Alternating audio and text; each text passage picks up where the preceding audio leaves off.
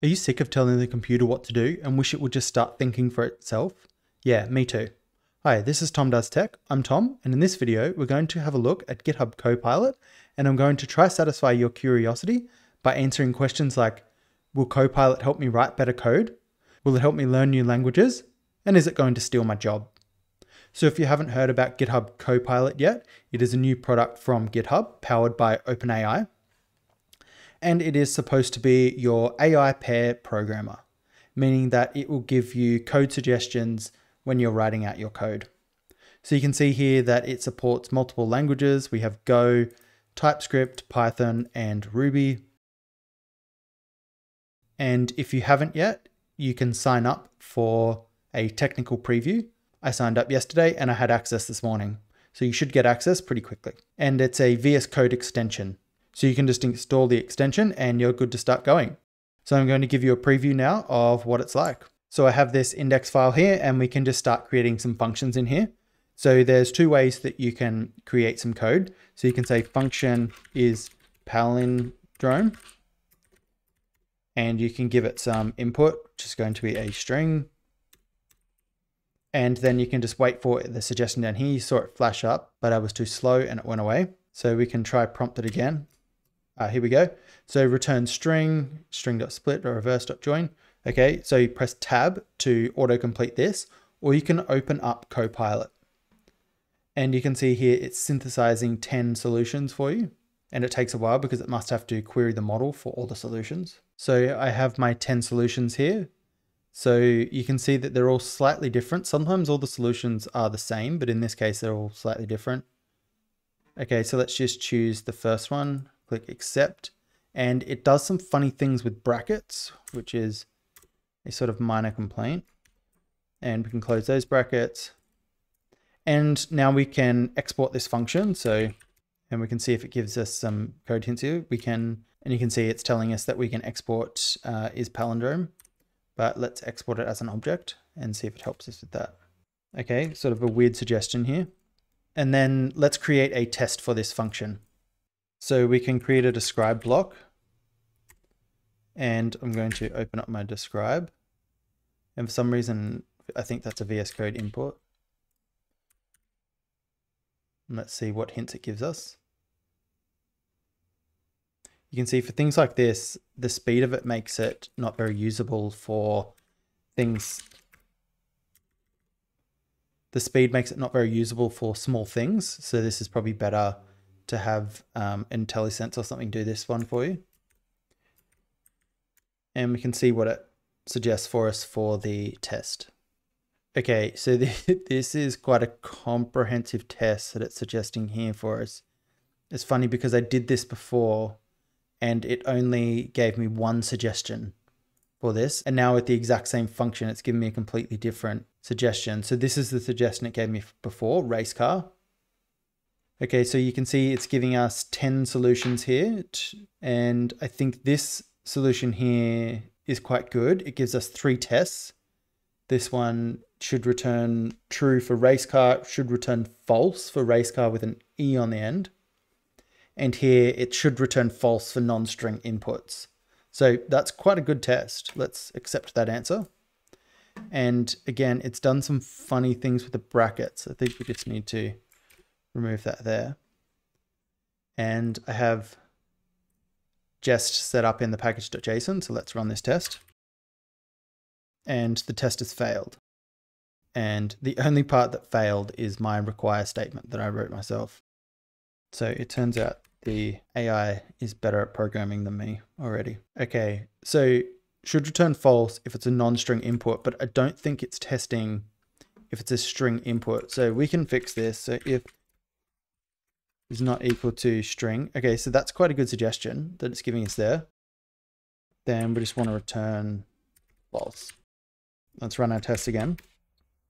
Okay, so this is quite a simple function, but then a quite comprehensive test set to go with it, all written in a few seconds. I think if you got used to how Copilot worked, this would have been quite quick.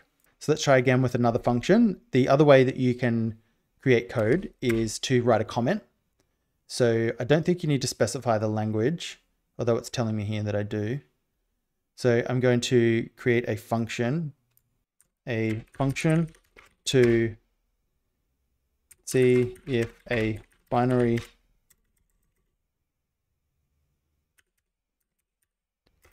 tree is balanced. So you can see that it's suggesting the first line here. So we're going to open Copilot again, and it's going to look for 10 solutions for us. Is balance. I don't know how to do this off the top of my head, so I'm just going to accept that. Solution. Okay, so this is complete function. Function to binary tree is complete. Okay, so we didn't ask for that. We didn't ask for any of these.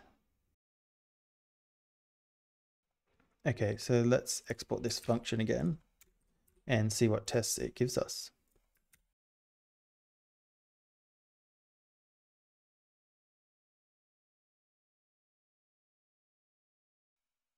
Okay, so let's just accept this test here and let's run this test.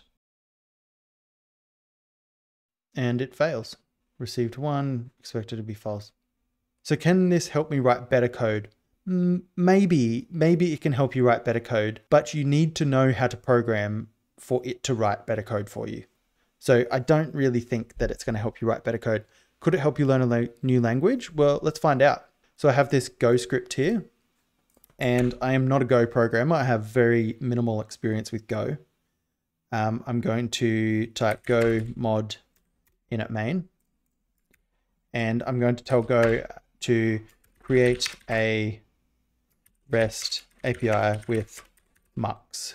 Okay, let's just do that. And we can open Copilot to see all the solutions. Okay, so it's going to use mux here to create a new router, v1 hello. Okay, that actually looks all right. Let's go get this mux module. So type go get github.com/gorilla/mux. And I'm going to type go run main.go. Let's curl localhost and then port 8080. 404 page not found. Okay, so it's returning something /API/v1/hello. Okay, cool. That's a REST API with Go. Let's see what else it can do with Go. Let's try something a little bit more sophisticated.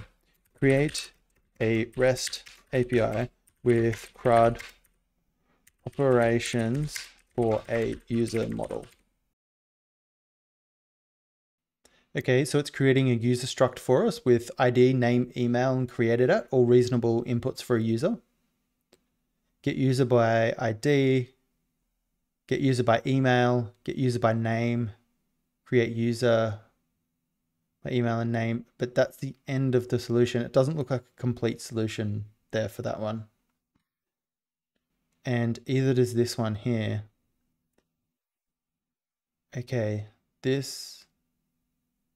it looked promising at the top here, but it doesn't look like it's a complete solution either. Okay, so let's accept this solution. And you can see down here, it just cuts off all of a sudden. So let's see what it suggests that we do next. Okay, we'll do that,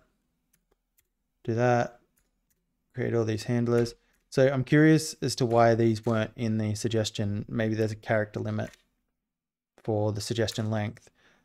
All of this is a fair bit of code for an autocomplete tool to suggest for you, which is quite impressive.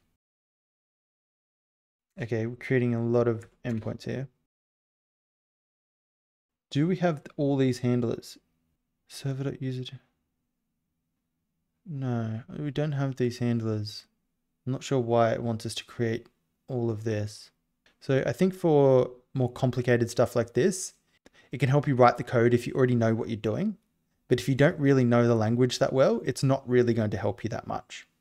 So let's move on. Is GitHub Copilot going to steal my job? Probably not. Probably not right now anyway.